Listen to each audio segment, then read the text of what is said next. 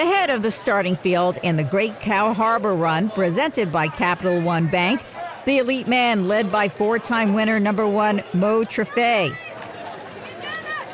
While the elite athletes come from across the country, for the main field, this is an event where you run with your neighbor and meet the family at the finish line.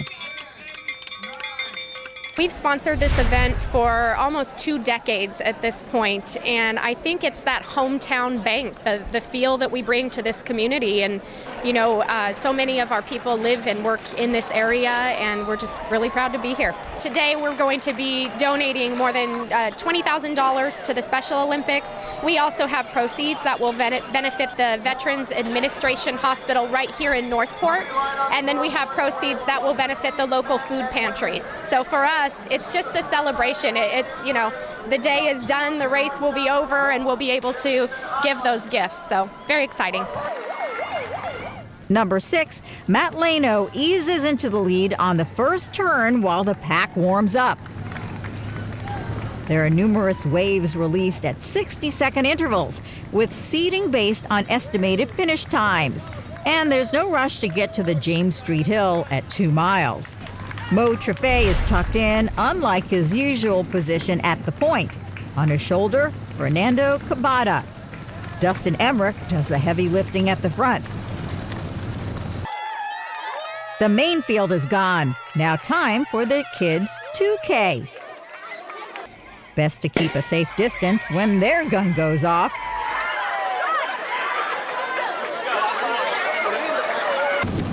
Number 9, Jonathan Peterson joins the front of the downhill mile, passing the 1 mile mark. A nice crowd greets the leaders as they pass the finish area and head up the first hill.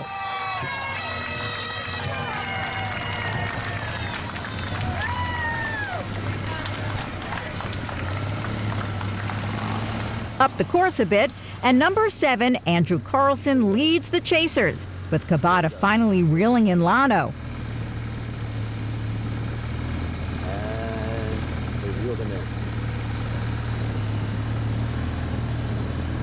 Right to left for the women, it's Mattie Suver, Alicia Williams, and Wendy Thomas.